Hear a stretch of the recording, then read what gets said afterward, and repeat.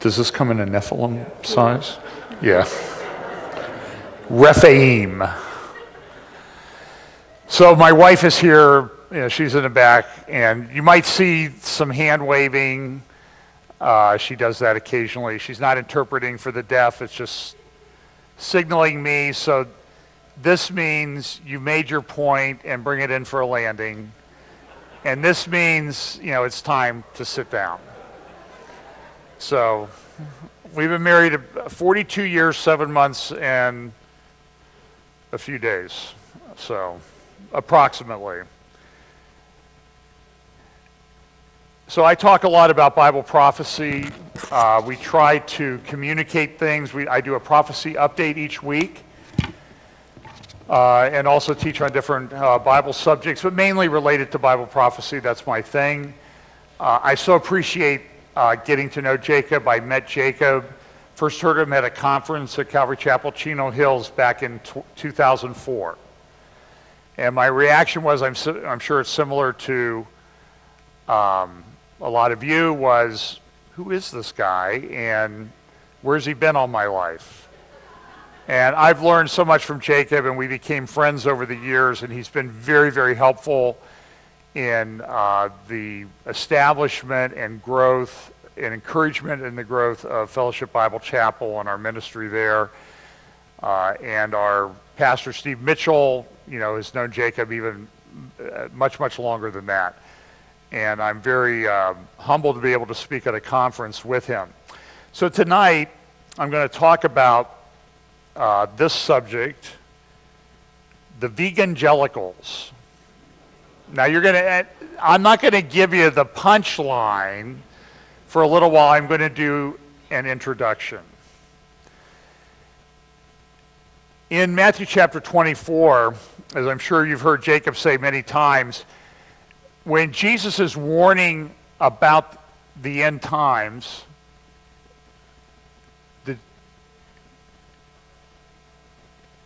I'm standing in front of the screen? Oh, so okay.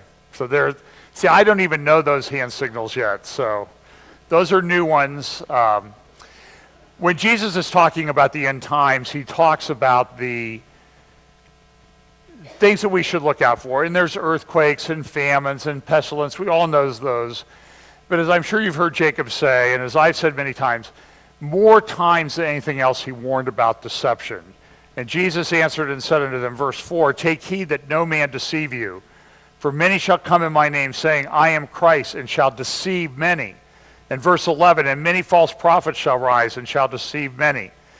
For there shall also arise false Christs, verse 24, and false prophets, and shall show great signs and wonders, insomuch that if it were possible, they shall deceive the very elect.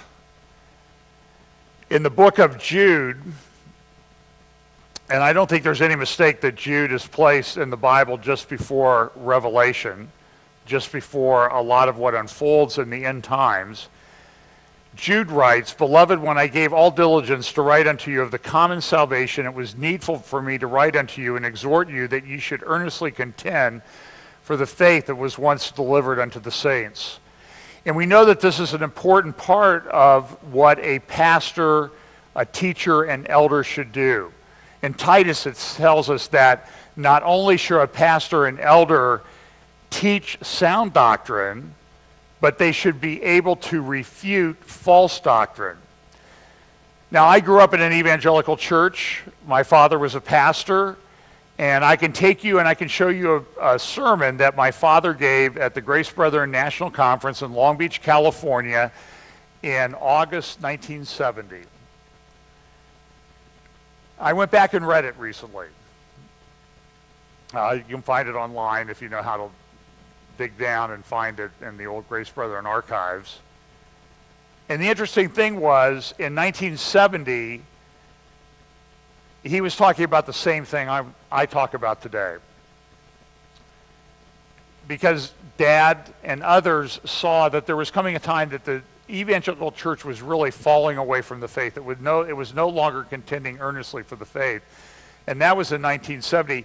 And this is a theme throughout the book of Jude. He wants to talk about our common salvation, but he says, I have to address these other issues. Verse 4, for there are certain men crept in unawares, who were before of old ordained to this condemnation, ungodly men, turning the grace of our God into lasciviousness, and denying the only Lord God and our Lord Jesus Christ.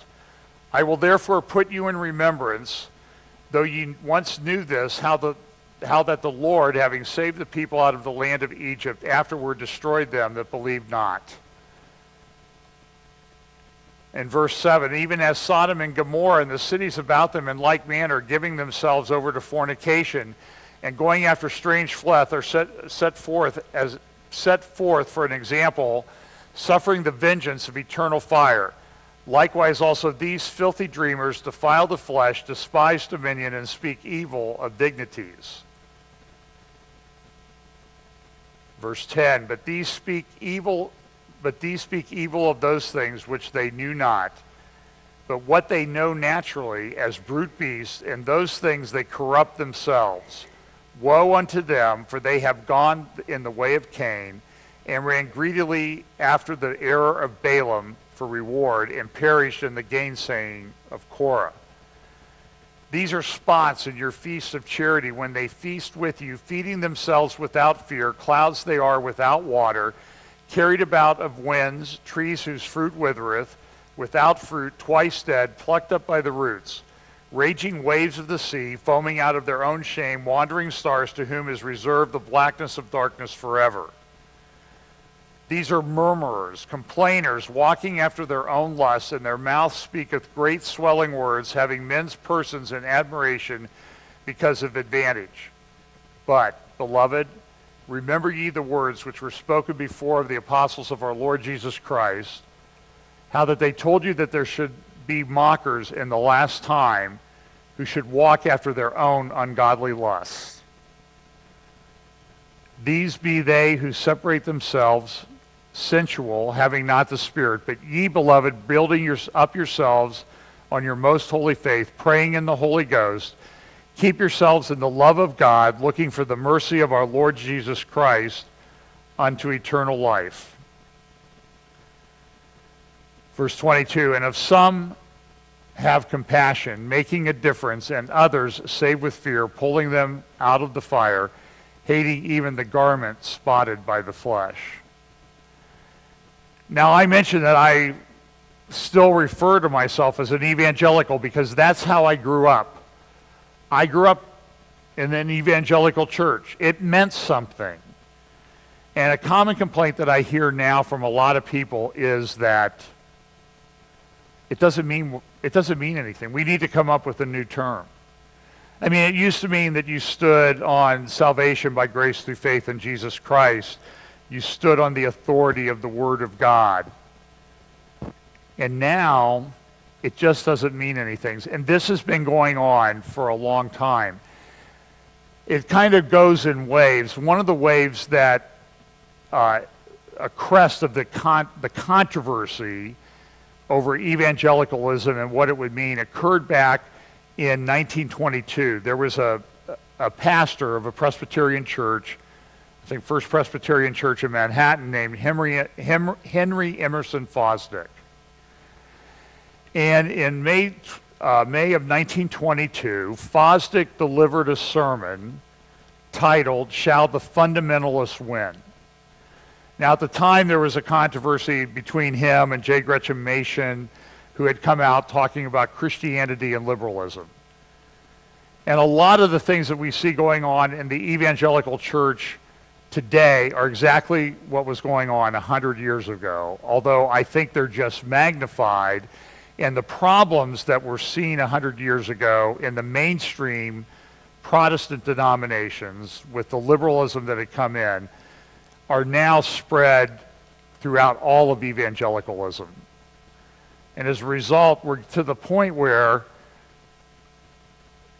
we need to either restore what the term evangelical means or come up with another term for these people who are trying to change it and destroy it.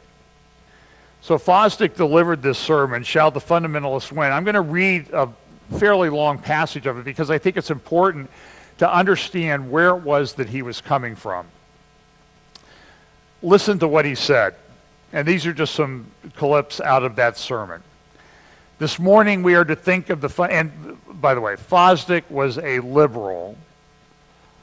I would say that his progeny today would be guys like N.T. Wright and others who pretend and get, church leaders go around and pretend that they're Christians when really they're not.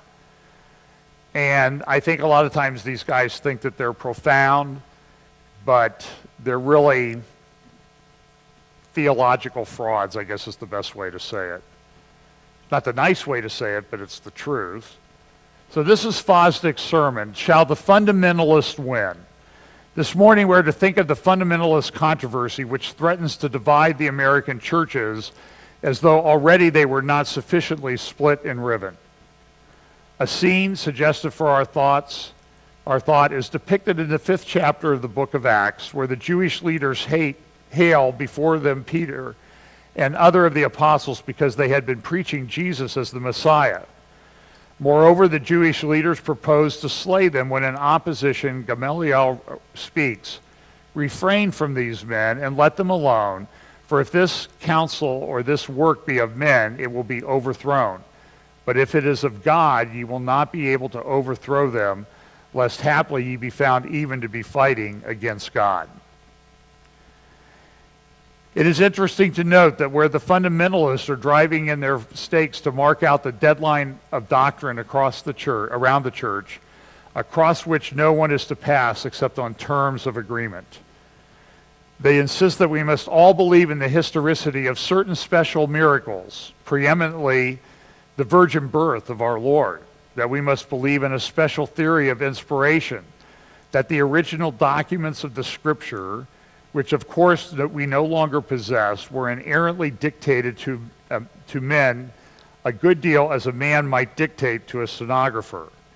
That we must believe in a special theory of the atonement, that the blood of our Lord, shed in a substitutionary death, placates an alienated deity and makes possible welcome for the returning sinner. And you know what I see as I read through this and I've looked through this, at least the truth was getting out there. He was mocking it in his own way, but at least he was laying out what the fundamentals of the faith were. And that we must believe in the second coming of our Lord upon the clouds of heaven to set up a millennium here as the only way in which God can bring history to a worthy denouement. Such are some of the stakes which are being driven to mark a deadline of doctrine around the church. He goes on, in the evangelical churches today, there are differing views on this matter. One view is that Christ is literally coming externally on the clouds of heaven to set up his kingdom here. I never heard that teaching in my youth at all. Parenthetical comment. My dad loved Bible prophecy. I heard it all the time. He would have prophecy conferences. And people would come, and the speakers would come over and have dinner, and they would sit there and they would talk about really deep stuff about Bible prophecy. It wasn't surface stuff like you get, if you get it at all, in a lot of churches today. So that's what I grew up with. Fosdick went on, it had always had a new resurrection when desperate circumstances came and man's only hope seemed to lie in divine intervention.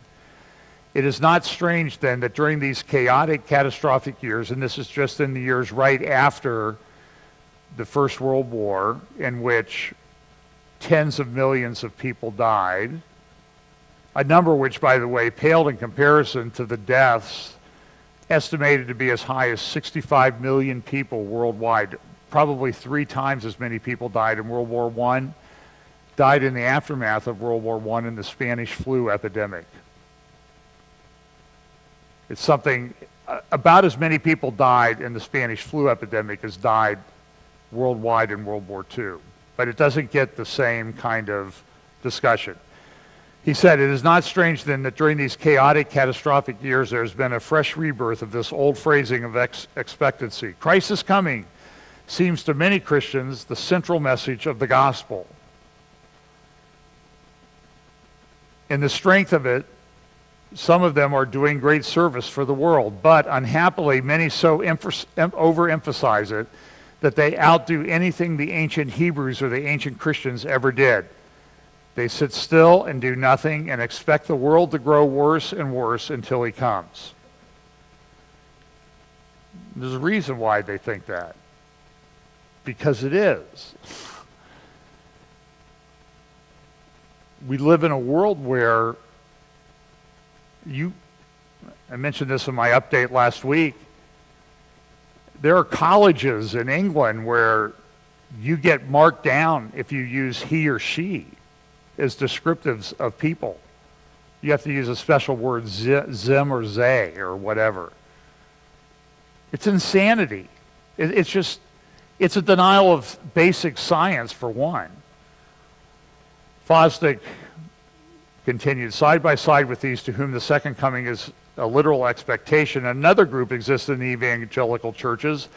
They too say Christ is coming. They say it with all their hearts, but they are not thinking of an external arrival on the clouds. They have assimilated as a part of the divine revelation the exhilarating insight which these recent generations have given to us, that development is God's way of working out his will. They see that the most desirable elements in human life have come through the method of redevelopment.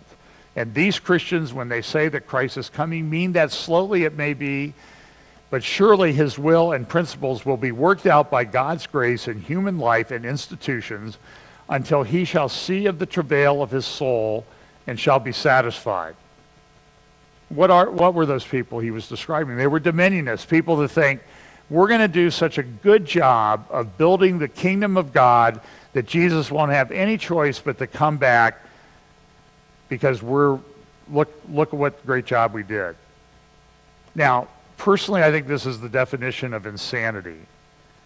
In 2,000-year history of the church, I would challenge you to point to me any place on the planet, even in a small community, that has been able to replicate anything approaching what the kingdom of God will be like when Jesus comes to rule and reign. It hasn't happened in 2,000 years. But man's ego always gets in the way, and they think, well, we can do it because we're better than any of them. And so you have this whole group, and you see them on TV, a lot of the people on TBN and other places. These are people that think, we're going to build the kingdom of God. Fosdick said to this, in such an hour delicate and dangerous when feelings are bound to run high, I plead this morning the cause of magnanimity and liberality and tolerance of spirit.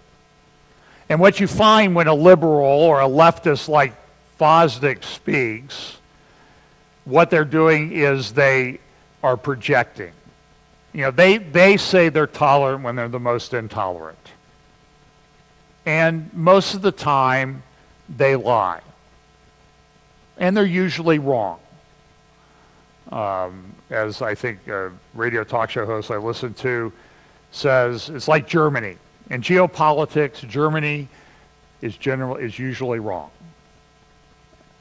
And it's true that they are. And it's people like Fosdick, they're wrong all the time. Just a few more quotes. I would, if I could reach there, say to the fundamentalists about the liberals what Gamaliel said to the Jews. And then he quotes from that verse that we read at the beginning. As I plead thus for an intellectually hospitable, tolerant, liberty-loving church, I am, of course, thinking primarily about this new generation. Do you see 100 years ago, we were getting the same nonsense from the liberal, Christ-denying Protestants that we now get from a lot of the evangelicals, the people who call themselves evangelicals. We have boys and girls growing up in our homes and schools, and because we love them, we may well wonder about the church, which will be waiting to receive them. Now, the worst kind of church that can possibly be offered to the allegiance of the new generation is an intolerant church. Ministers often bewail the fact that young people turn from religion to science for the regulative ideas of their lives, but this is easily explicable. If during the war, when the nations were wrestling upon the very brink of hell and at times all seemed lost, You chance to hear two men in an altercation about some minor matter of sectarian denominationalism. Could you restrain your indignation? You said, what can you do? What can you do with folks like this who, in the face of colossal issues, play with the tiddlywinks and peccadillos of religion? So he made some good points, but like Germany and geopolitics, Fosdick was wrong on almost everything when he came to his conclusions. Francis Schaeffer, many years ago, wrote a book called The Great Evangelical Disaster. And what he came up with was, somebody recently summarized what he said. There were 10 things that Schaeffer saw were damaging to the evangelical church: relativism, lack of discipline, compromise, social work, a focus on social work, a focus on ecumenism, the issue of abortion, liberalism, hedonism, loss of propositional revelation and inerrant scriptures. And so what Schaeffer said roughly 40 years ago is what we see in much greater detail today within what is still called the evangelical church. People challenge the inerrancy of Scripture. Well, you really can't know this, and as long as you feel that it's true, it's true. Someone a few years back came up with a term to describe this new brand of evangelicals and called them evangelifishes. And you know what, they were essentially spineless, squishy people who questioned the authority of the Bible, unable to stand for anything, and always changing. We see this today. I thought I'd get a contemporary example, and here is Justin Welby, Archbishop, Anglican Church in England. An article in British GQ last week. Here's the interview. Alistair Campbell's asking the questions. This is the leader of the Anglican Church today. This just a couple weeks ago. Is gay sex sinful? Welby. Do you know, we have done religion, we have done politics. Why am I surprised that we are on to gay sex? Questioner says, because I feel sorry for them who keep being asked this question, so I'm asking you. Welby, you know very well that is a question I can't give a straight answer to. Sorry, badly phrased there. I should have thought that one through. Why can't you? Because I don't do blanket condemnation. I haven't got a good answer to the question. I'll be really honest about that. I know I haven't got a good answer to the question. Inherently, within myself, the things that seem to be absolutely central are around faithfulness, stability of relationships, and loving relationships. But could that be a man and a man, or a woman and a woman? Welby. I know it could be. I'm also aware of view deeply held by tradition since long before Christianity, like since the beginning of the human race, within the Jewish tradition, that marriage is understood invariably as between a man and a woman. So what did Welby do there? He marked himself out as an evangelifish. He didn't have the spine to take a stand based on what the Word of God says. And that's just a symptom. Schaeffer mentioned growing ecumenism. Here is an interview done a few years back by one of the Catholic channels of a pastor I'm sure you'll recognize as the author of maybe the best-selling, and I'll use the Christian book in scare quotes, of all time. Listen to this. Okay, now it's not working.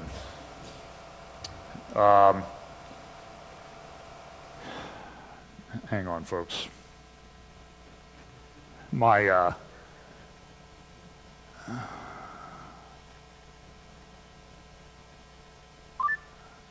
Okay. Excuse me for a moment.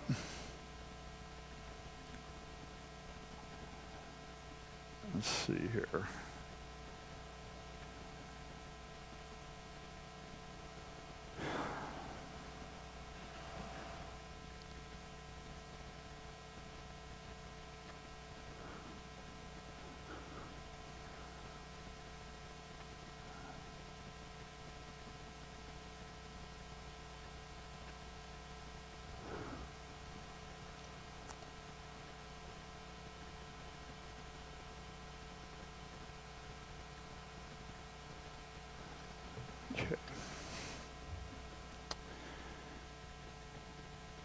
When we do this at church, this is the hardest thing we do, is getting all the sound to work correctly.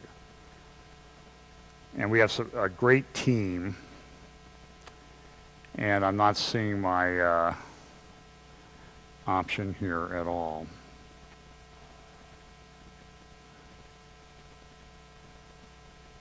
Ah, there we go.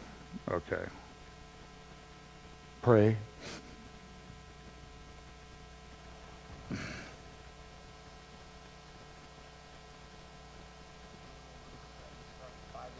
Fasting till noon, and I would light some candles, and I would start writing and rewrite and rewrite and rewrite and rewrite. And one of the things I did before, when I was writing Purpose-Driven Life, it took me 7 months, 12 hours a day. I'd get up at 4:30 in the morning, I'd go to a little study, start at 5 a.m. It was fasting till noon, and I would light some candles, and I would start writing and rewrite and rewrite and rewrite and rewrite. And one of the things I did before I wrote the book was I asked the question, how do you write a book that lasts 500 years? For instance, Imitation of Christ by Thomas Kempis, right? Practicing the Presence of God by Brother Lawrence. Okay, The Desert Fathers, St. John of the Cross, Teresa of Avila, all of these great classic devotional works. And one of them, I just realized that in order to be timeless, you have to be eternal. Now listen, every book, every single book he cited in that list is heretical. And Jacob can correct me if I'm wrong. They are based on Catholic and other mysticism. They are not evangelical. They are not Christian. And so what do you see here? You see, frankly, a chameleon. When he's speaking to the Catholic audience, he will cite Catholic sources as if those are good, acceptable sources. They are not. This mysticism is destroying evangelicalism from within. It's going in through our evangelical colleges and seminaries in the form of spiritual formation. I wrote a very long paper on it because of things that I saw going on, and I can tell you that it has not changed. There's a lady named Phileena Hurwitz. She runs around teaching mysticism at evangelical colleges, going to their chapels like Taylor University in Indiana, like Biola University in California, and others. Her husband, Christopher Hurwitz, promotes something called the Enneagram. It is a new age, sort of a psychological evaluation technique now. But you look through the people that run the Enneagram Institute, and they will admit we are ancient New Age mysticism. And they're promoting it. There was a conference, there was a Catalyst conference in Dallas a few years ago. Phileena Hurwitz came and did her little Lectio Divina contemplative prayer thing with the pastors. The Catalyst conference is put on by a guy named Andy Stanley, son of Charles Stanley. Has a huge church in Atlanta called North Point Church. And in the experience kit, and I can show you this, I just don't have time tonight, in the experience kit that was given to all these pastors, to the couple thousand or so that paid their $700 or $600 or whatever it was to come to the conference. You all paid that tonight, right? In the experience kit was a package so that they could go back and they could have the Enneagram evaluation done on themselves and 2 others on their staff. So you had Phileena Hurwitz doing the prayer, you had her husband, Christopher, doing the Enneagram. You know, Warren came out, there was a book called Catholics Come Home by Tom Peterson, and on this is Rick Warren's endorsement of this book about bringing people back to the Roman Catholic Church. The mission of Tom Peterson and Catholics Come Home, this is a direct quote, to bring souls home to Jesus and the church is critically important during this challenging time in our history. I fully support this new evangelization project. Here's a little bit more of that interview with Warren. The Vatican recently sent a delegation here to Saddleback, the Pontifical Council, the Academy for Life. The Academy for Life, exactly. Tell me what they discovered and why did they come? This was a sizable group. It was. There were about 30 bishops from Europe. One of the men who had been actually trained and mentored by Jean Vanier, and which is an interesting thing because we have a retreat center here, and my spiritual director, who grew up at Saddleback, actually went and trained under John Vanier too. So I'm very excited about that. But they were talking about the new evangelization, and Saddleback has been very effective in reaching secular mindset. Our church is 33 years old. Easter 2014, Saddleback is our 34th anniversary. And in 34 years, we've baptized 38,000 adults. Now, these are adult converts, people of no religious background, people who say, I was nothing before I came to Saddleback. So we figured out a way to reach that mindset, and I fully support the Catholic Church's new evangelization, which basically says we've got to re-evangelize people who are Christian in name, but not in heart. Right. And they need a new, fresh relationship to our Savior. New and fresh. Does he support this or not? You heard his own words. Now, I could show this to people and they would say, that's not what he said. Now, listen, I'm a lawyer, a trial lawyer by training, and I'm an evidence guy. Somebody was asking me about this, well, why do you believe this? And I'm like, I believe the Bible because I'm an evidence guy.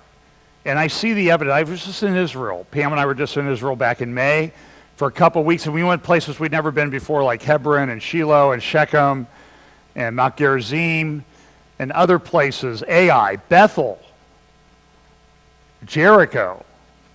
And let me tell you this, I'm an evidence guy, and guess what? The evidence of the historicity of the scriptures is overwhelming. And I'll talk a little bit about this tomorrow, about some things we learned on our trip and how it ties in, I think, with prophecy and end times and that type of thing. I'm concerned. I've been around the evangelical church all my life. I've seen the deterioration. And frankly, it's over. Okay, we need to just say it's over. The remnant needs to move on.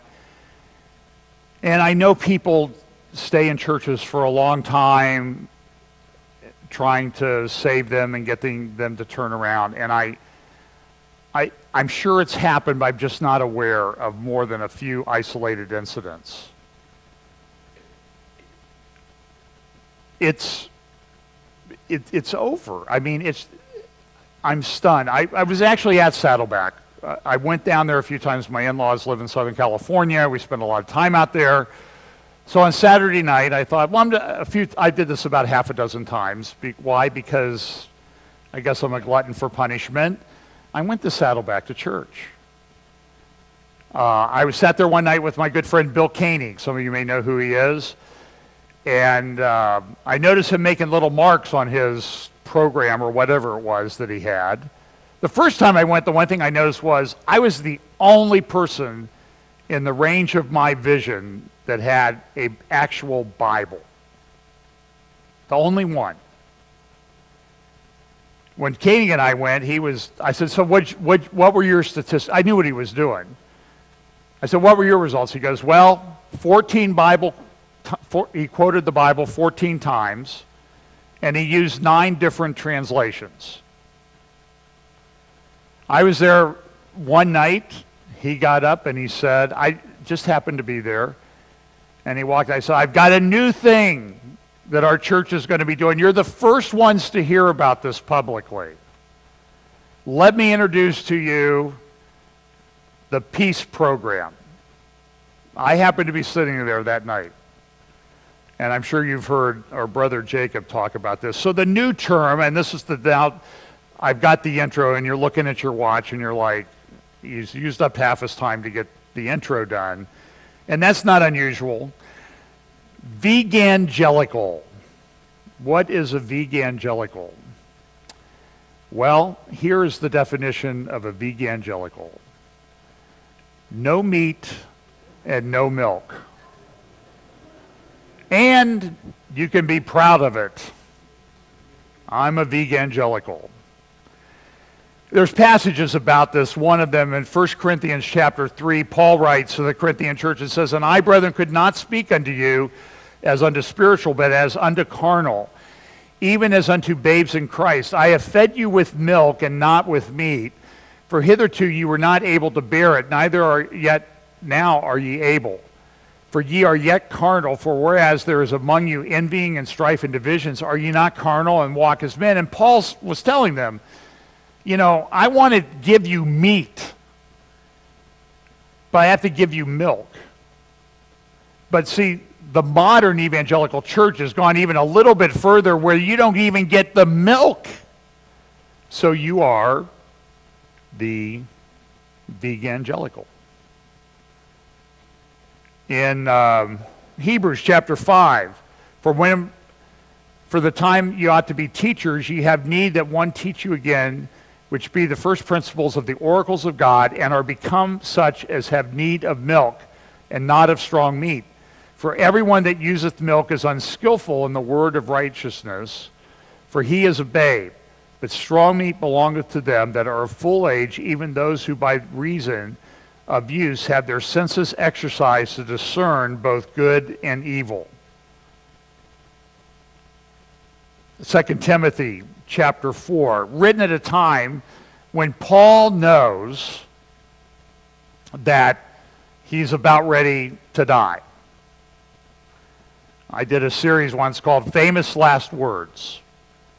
Now, when there are certain things, there's a thing called hearsay that is of questionable admissibility in a court of law.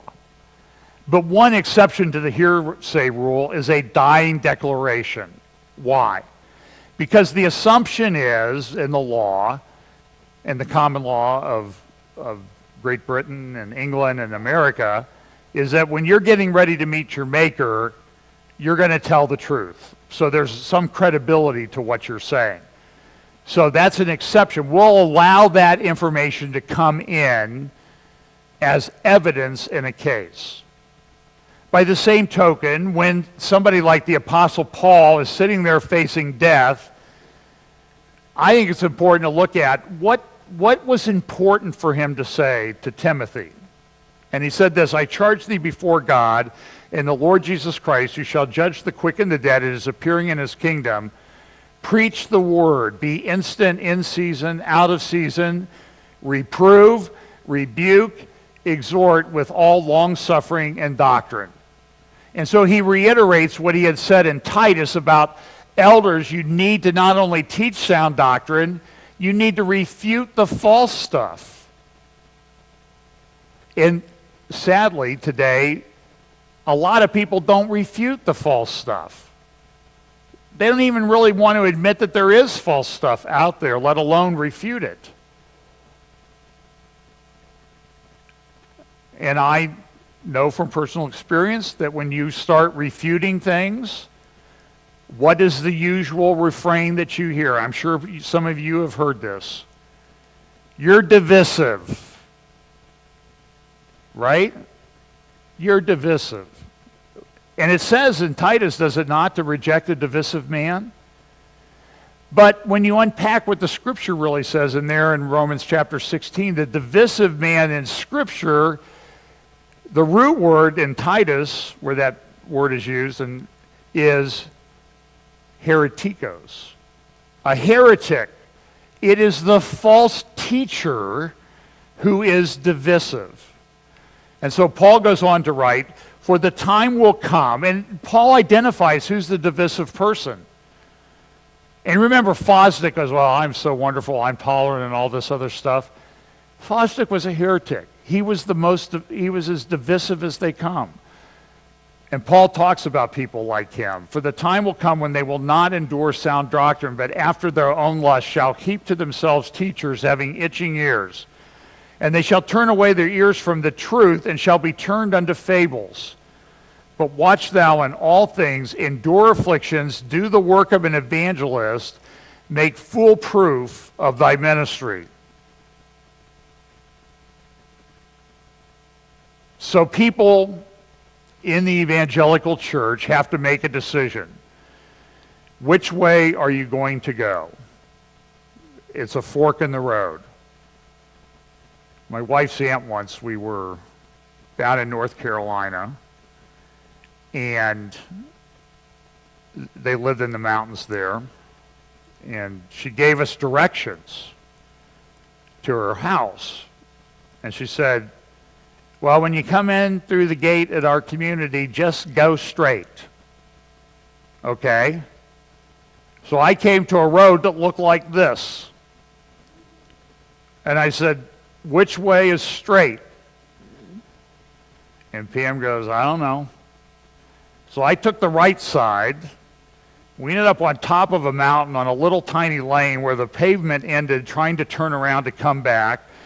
And we came back and we took the other side. And we drove up, and my wife's aunt was sitting there tapping her foot on the porch going, you didn't go straight, did you? And I'm like, it's the mountains of Marge. Her name was Marge. It's the mountains of North Carolina. There ain't straight anywhere. And I determined that what she meant by straight was go the right way. That's what they mean in North Carolina. But this decision is made by a lot of people. There's a great little interview recently in Premier Christianity with Bart Campolo, son of Tony Campolo, who's considered to be one of the progressive, liberal evangelicals, tolerant, loving, supports nonsense like Christ at the checkpoint and that sort of thing. And his son, Bart Campolo, who was considered one of the leading names of the what we call the emergent or emerging church. Well, Bart Campolo is now the atheist humanist chaplain at the University of Southern California. Listen, I want you to listen to this because I think it's a warning flag for everybody in the evangelical church about what will happen. And when you see churches playing around with social justice and helping the poor, and I'm not saying don't do that, but when you emphasize that, this is what happens. Listen to some of this interview. I passed through every stage of heresy, he said. It starts out with sovereignty. It starts out with sovereignty goes, then biblical authority goes, then I'm a universalist, now I'm marrying gay people. Pretty soon I don't actually believe Jesus actually rose from the dead in a bodily way. And I'm grateful that he told the truth, because this is exactly the progression as to where it goes. Listen to this. Speaking on a recent episode of the Holy Heretics podcast, Bart explained his journey away from Christianity began when he was exposed to urban poverty. It messed with my theology. He explains, I had a theology that said God could intervene and do stuff. But after a period of unanswered prayer, Bart admits, I had to change my understanding of God.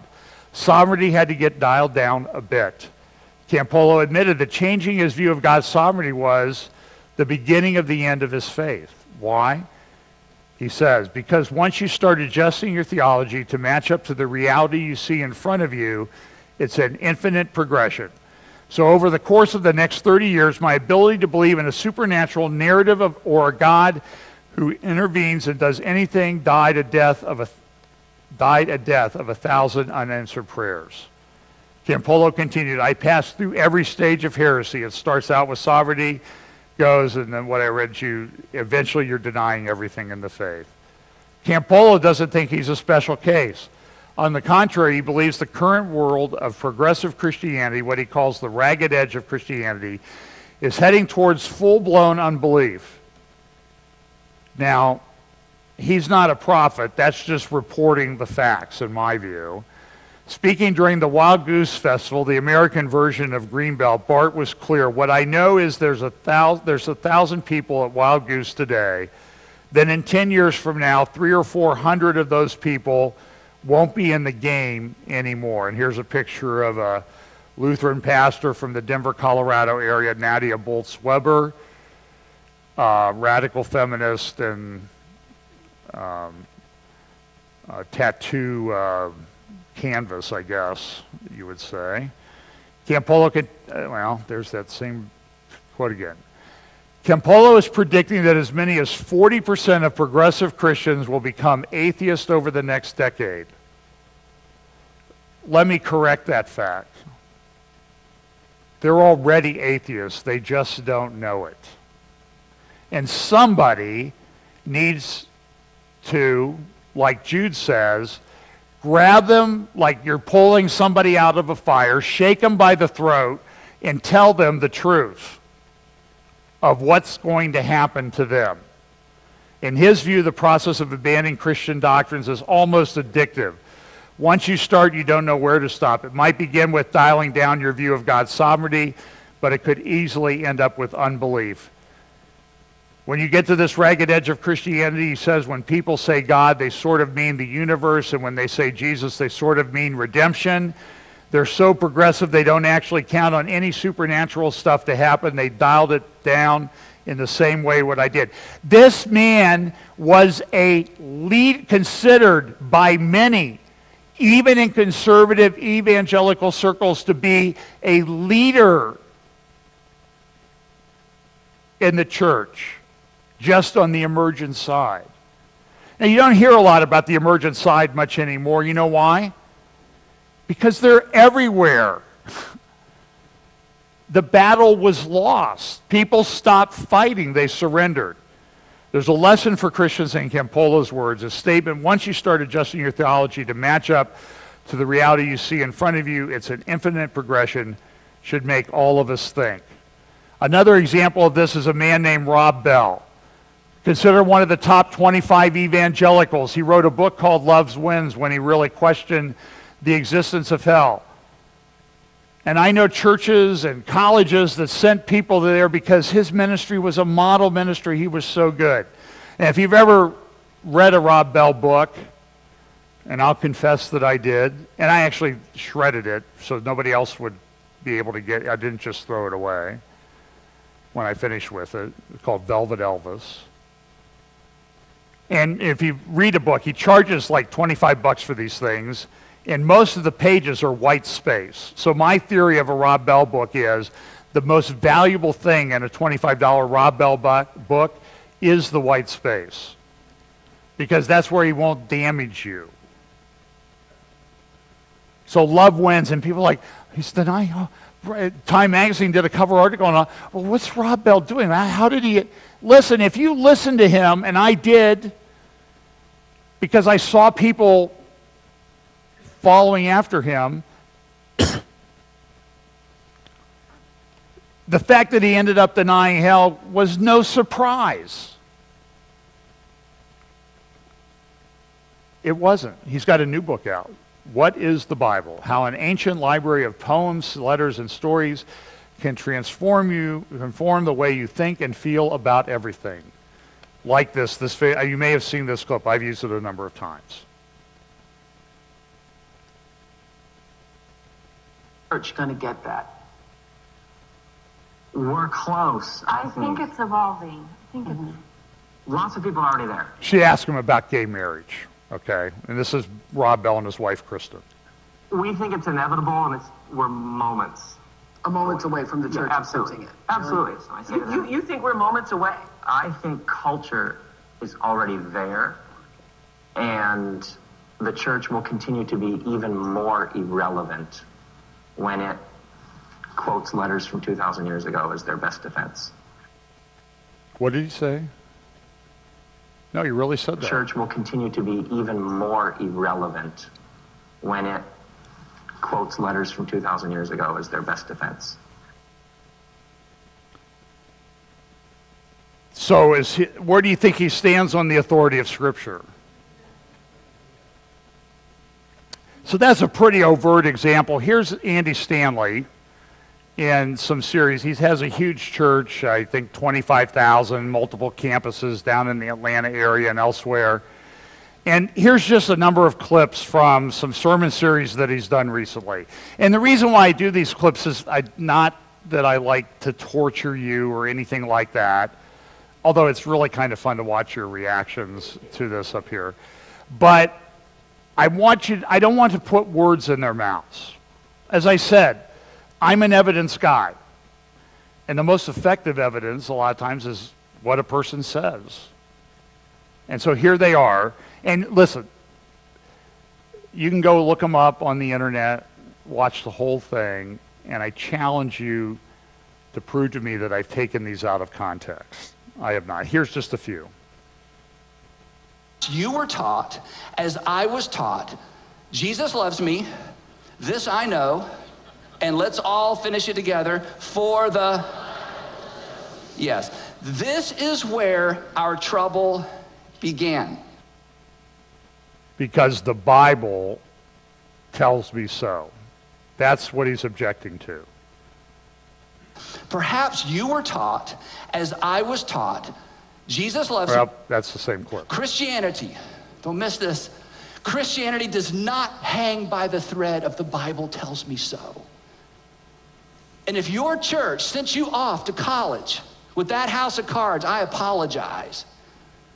And if your entire life, your whole thing has been, I got to defend the Bible, I got to defend the Bible, uh-oh, there's information that looks like it contradicts the Bible, I can't look over there, honey, don't look over there. I'm so sorry you were left with that fragile version of our faith. Does it sound like he's attacking the authority of the Bible? Here's more. In other words, imagine this conversation. You know, somebody with all this information, you know, comes to the Apostle Peter. Let's say the Apostle Peter and says, Peter, hey, before you get all geeked out on this following Jesus thing, do you realize there's no evidence for a worldwide flood? Hey, Peter, before you get all crazy about the Jesus thing, do you know that there's no archaeological evidence for the Exodus? Hey, Paul, before you get all going, Peter, before you go crazy about the Jesus thing, you realize that the earth is more than 6,000 years old, that whole genealogy in Genesis. Peter would have looked at you like, I'm not really sure what you're talking about, but I followed a man for 3 years who spoke like no other man spoke. He was arrested and crucified, and we thought, game over. Because he said too much to be a good teacher. He claimed too much about himself to be a good teacher. Game over. We're all in hiding. A bunch of women come babbling that the tomb is empty, the tomb is empty. I looked into an empty tomb, and do you know what I concluded? Somebody stole the body.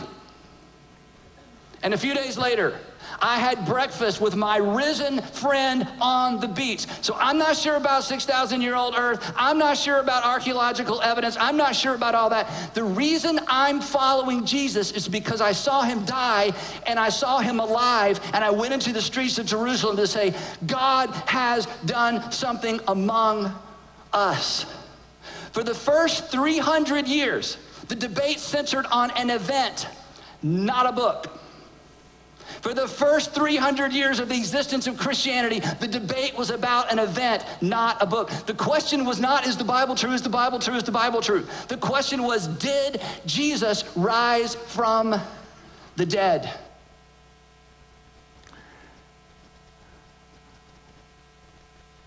But I wasn't there to see that. And none of you were. But we know that it's true that Jesus loved us because the Bible tells us so. And see, here's the problem. Jacob, what do you say? There's always a little bit of cheese in a rat trap, or real cheese in a rat trap. And this is the problem. What Bart Campolo said ought to be a warning beacon, siren to the people that follow Andy Stanley, because it's just a little chink here and a little chink there, and pretty soon you're gone. I may mention this tomorrow. If I don't, I'll have done it Pam and I went to Jericho in May, where Joshua fought the Battle of Jericho and the walls fell down. There's a big parking lot there. On one side is the Tell of Jericho, ancient Jericho, at least what's left of it. And on the other side is the thing called the Temptation Cafe. And we met the owner of the Temptation Cafe because he knew the person who was taking us there, Joel Kramer, great biblical archaeologist and apologist. And while we were there at lunch, there were thousands. I mean, it seemed like hundreds, if not thousands of people coming through the buffet lines at the restaurant. And I'm wondering, how much does this guy that owns this restaurant make? I mean, it's just incredible. 25 bucks a pop. And dozens of buses coming through, all filled with pilgrims. We were there for a few hours. I know I saw somewhere between 75 and 100 buses full of 40 to 50 people or more. Other than Pam and I and Joel, one group walked from here to the back of this building to the Tell of Jericho to see the evidence of what happened there. Why? Because some lady named Kathleen Kenyon, who was a pro-Palestinian and I think a demonically driven person to deny the history of the Jewish people in the land of Israel, wrote that there was nothing there at the time. There is stuff there. There's evidence. It's all over Israel, and yet people deny it. And evangelicals go there, and people tell them, well, we're not, that's where they say this Jericho thing happened, but there's a lot of problems with that. And they cave, and they give up. And so the next is not just the people that take the time to go to Israel, it's people like Andy Stanley going, hey, you know, there's no evidence of all those biblical stories. Nonsense. The evidence is there all over the place. I've walked up and down those hills. I've seen it. I've analyzed it. And I know it's true because the Bible tells me so. More from Andy. Because the issue has never been, is the Bible true? The issue has always been, who is Jesus? Here's some more. In other words, imagine this conversation. You know, somebody with all this information, you know, comes to the...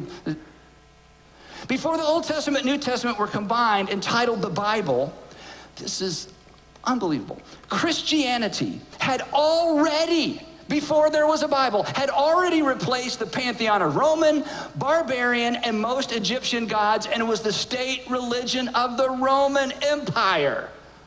And no one had ever held in their hand a Bible. If the Bible is the foundation of our faith, as the Bible goes, so goes our faith. This is why you sent kids off to college or grandkids off to college and they came back with no faith. Because you sent them to college with the Bible says it, that settles it. And then a professor got up and says, well, there's problems with the Bible. And they begin to talk about things that maybe aren't true or historically, you know, verifiable. And your smart son or daughter that you spent thousands and thousands of dollars to get them educated come home and suddenly they're smarter than you. And they already thought they were smarter than you, but now they have a professor saying, hey, you really are smarter than your Sunday school teacher and your parents. If the Bible is the foundation of our faith, here's the problem. It is all or nothing. Christianity becomes a fragile house of cards religion. Christianity becomes a fragile house of cards that comes tumbling down when we discover that perhaps the walls of Jericho didn't.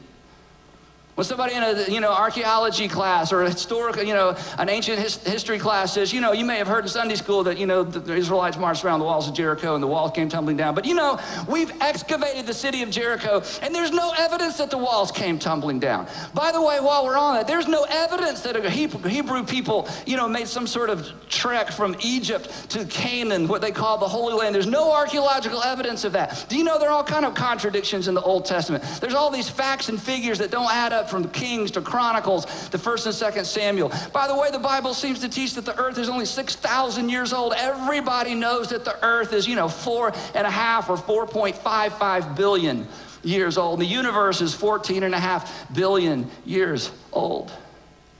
If the entire Bible isn't true, then the Bible isn't true. And if the Bible isn't true, Christianity comes tumbling down. So consequently, during your whole lifetime, and during my whole lifetime, Christians have felt compelled to defend the Bible, because the only way to defend the Christian faith is to defend the Bible. And what your students have discovered, and if you read broadly, you've discovered, it is next to impossible to defend the entire Bible. But if your Christianity hangs by the thread of proving that everything in the Bible is true, you may be able to hang on to it, but your kids and your grandkids and the next generation will not. Because this puts the Bible at the center of the debate. This puts the... Okay, I have to stop that because it's...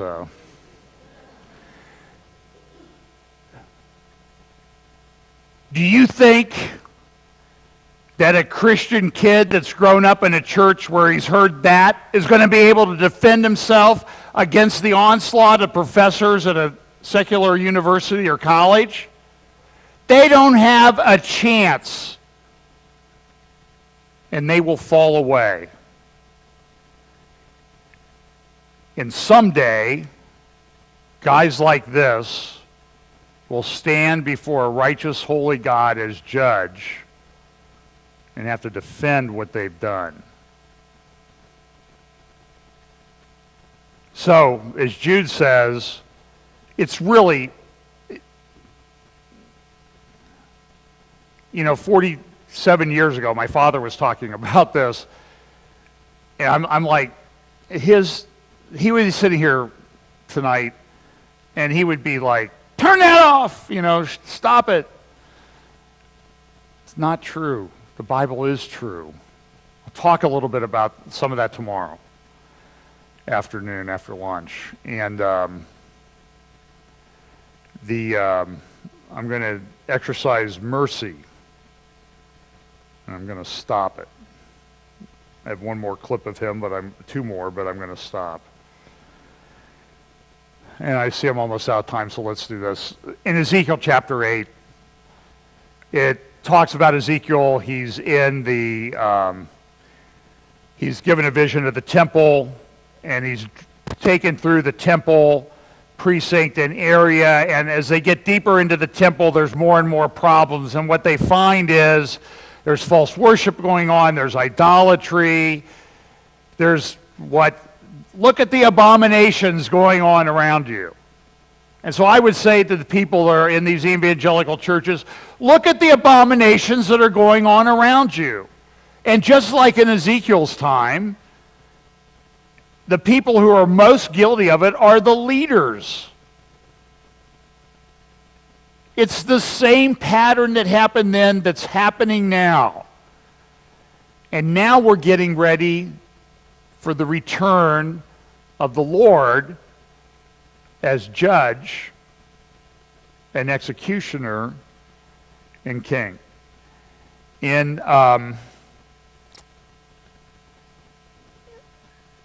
Boxing Day, 2004, in Indonesia, an earthquake took place.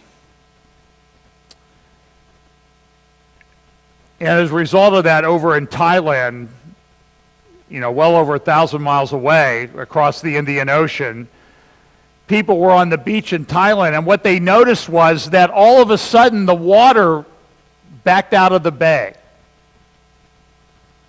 And here's a picture of it from a documentary done about the Boxing Day tsunami. I know you've read about this. 300,000 people died. 300,000, 250,000 in Indonesia alone. And here in Thailand. And so you see these people, they're out there, they're walking around. Hey, look, we can walk around the coral reef. We don't even have to get, just our feet wet. We don't have to put on a snorkel or anything. This is great. It's pretty. And then all of a sudden people see this white cap on the horizon. And if I had the audio up in this, you would hear people are going, well, what is that? Look at that, all the way across the horizon, this giant white cap. And somebody says, oh, it's a tsunami. No, it's not a tsunami. And then all of a sudden, the local people that realize, see here, this is the caption, maybe the earthquake did that. Maybe it's a tsunami. Nah, it couldn't be. My eyes are telling me that it might be, but nah. And then the locals start running. And they say, and you can see them starting to run. And the other people just stand there looking at it. Isn't that cool? We have to tell them, they're saying, look at it coming. So look, these people that you see walking around out there, they're all gone. Because they ignored what their eyes showed them, what they knew was real. This guy right here, he's dead. 300-some thousand people died that day. You see, God's judgment is, I think, and I know Jacob and Mike both feel this way as well, God's judgment's coming very soon. We can see the tsunami coming. And it's time to warn people. There are so many areas in which to warn people. Jacob's doing a prophecy update. I'm doing a prophecy update, and it's tiring because it's everything now. It's culture, it's geopolitics, it's economics, it's nature, it's on and on and on and on. It's just, I think this is it. I really do. I don't know how long, but I do know this, that the people that got the message, they made it through. But the rest, they were swept away in God's judgment. They were swept away just as people will be swept away in God's judgment. So it's time. So this is not a trivial thing, this false teaching that goes on in the church. And yeah, I tried to be clever with the title, Vegangelicals. No milk, no meat. No warning.